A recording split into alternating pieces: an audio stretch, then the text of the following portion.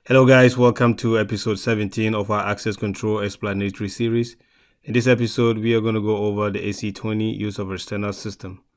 But as always, a free way to support the channel is by hitting the subscribe button to help grow the channel if you haven't done so already. And I appreciate the support.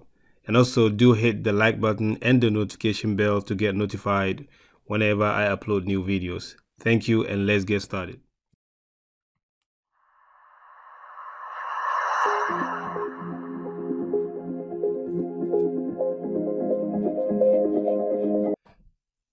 The use of external system control ensures that organization establishes terms and conditions consistent with any trust relationship established with other organization owning, operating, and or maintaining external information systems.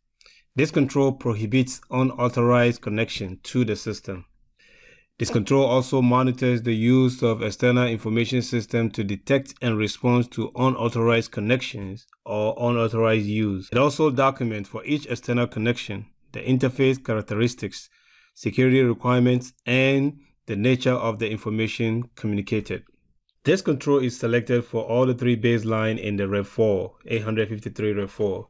As we can see, it has been selected for all the three baselines.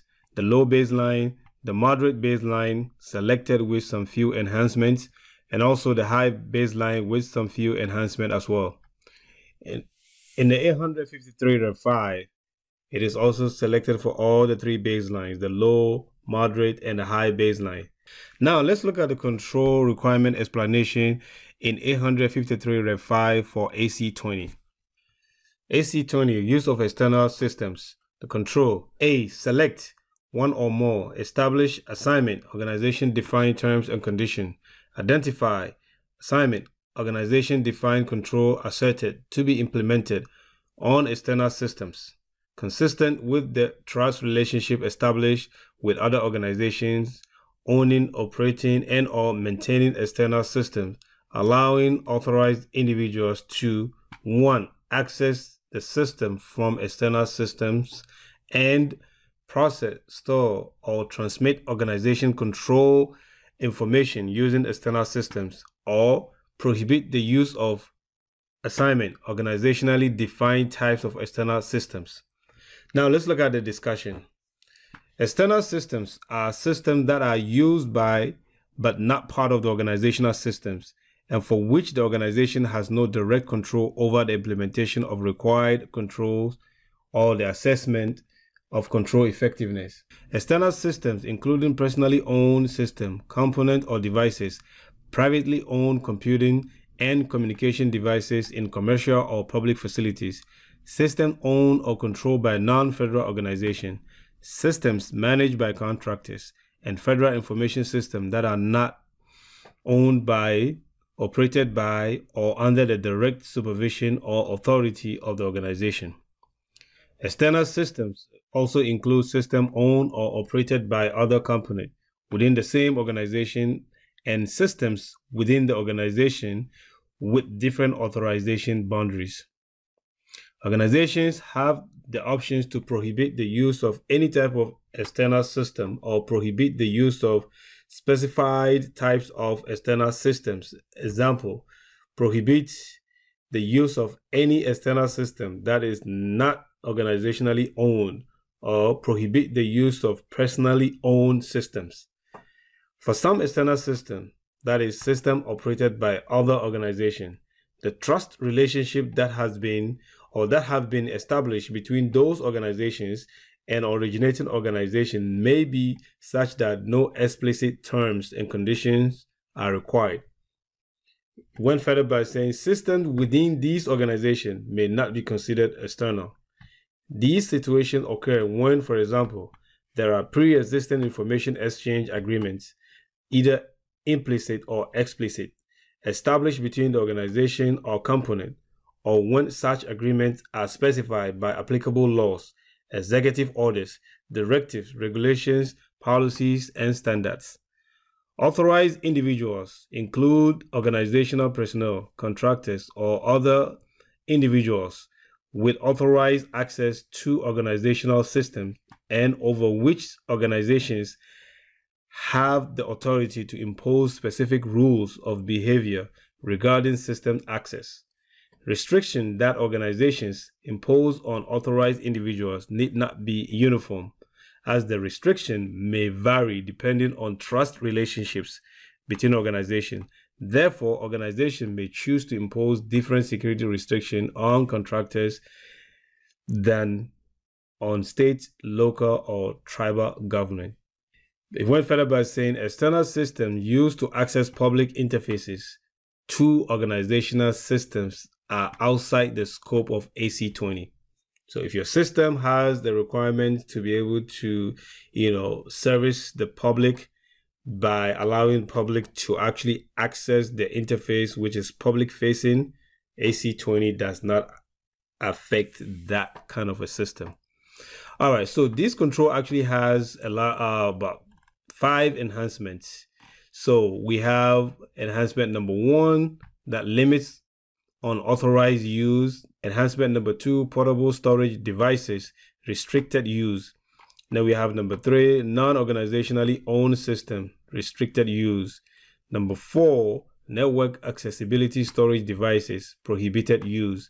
And then the last one here is use of external systems, portable storage devices, prohibited use. Now let's look at the control requirement simplification.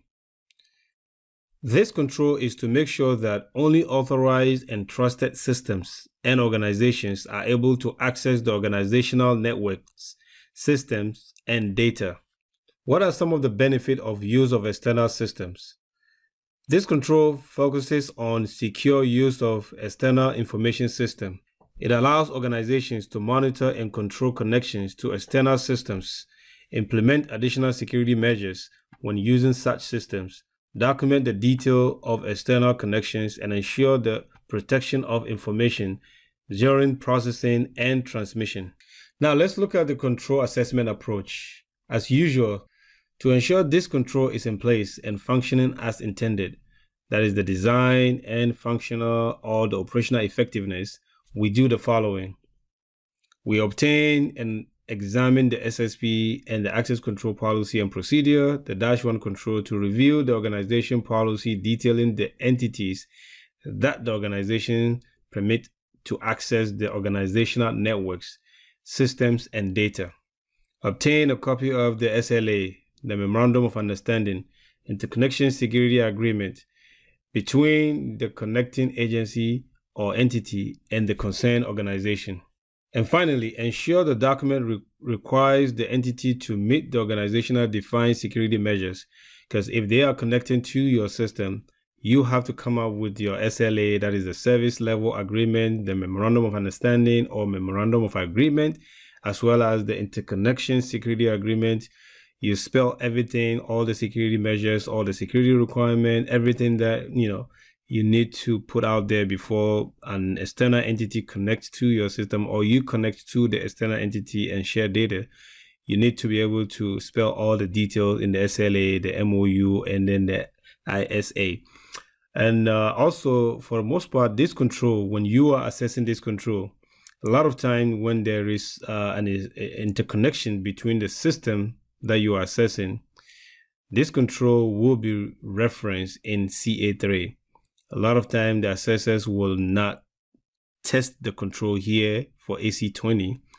They will say see or reference CA3, whereby they will actually do the testing for the interconnection itself, right? And then they will examine all the connection between all the systems.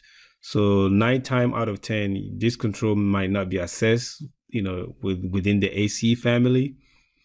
In the assessment spreadsheet, all the test cases, a lot of time the assessors will we refer back to CA3 and say, see CA3 for detail of the assessment regarding system interconnections.